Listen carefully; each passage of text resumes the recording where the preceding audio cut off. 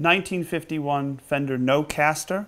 This guitar is slightly modified. It's all original, except for one little problem. Someone decided that they didn't like the sound of the front pickup and wanted more of a Gibson hybrid. So they put a patent applied for Gibson humbucker in the front. And it looks a lot like Keith Richards' guitar. And that's why I bought it, because it looks a lot like Keith Richards' guitar.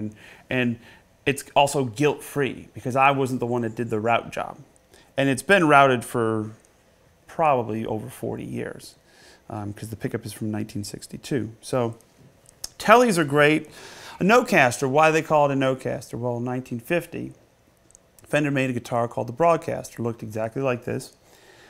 And the Gretsch Drum Company also made a drum kit called the Broadcaster, only instead of a C, they had a K. Leo had all these old logos out, and for the year 1951, through most of 1951 to about October, all they did was clip the word Broadcaster off the logo and put Fender on the headstock.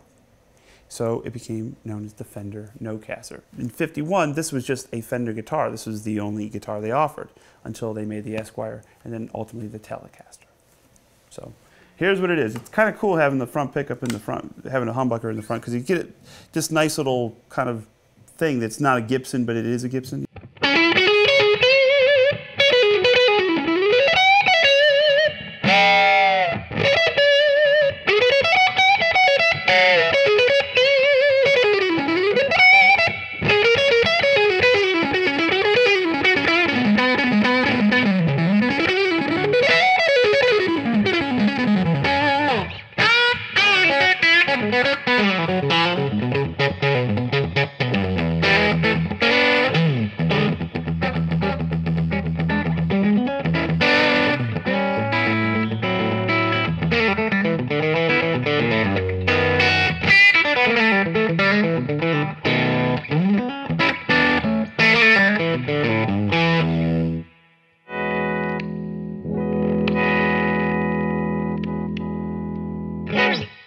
They didn't charge me for the dirt.